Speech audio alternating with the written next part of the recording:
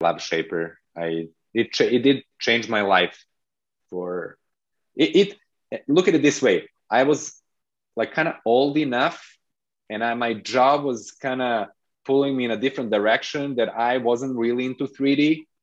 And when I discovered Shapr, I was like, this is exactly what I need to capture my ideas, like quick ideas, what I have here and there. This is the tool this is like the best thing ever, because there was nothing. And then I remember when I saw Siemens powered, and because you never know who is it from and who is behind. And when I saw Siemens, I was like, oh, this is serious. Like, this is going to be good. Like, this is, even though it was so basic early on, I was like, okay, this is not going to stay here. It's going to get better. And that's when I started using it, and I paid subscription straight away. I told my wife, I was like, man, I'm paying this. This is it. Like, I need this. It's just so much fun.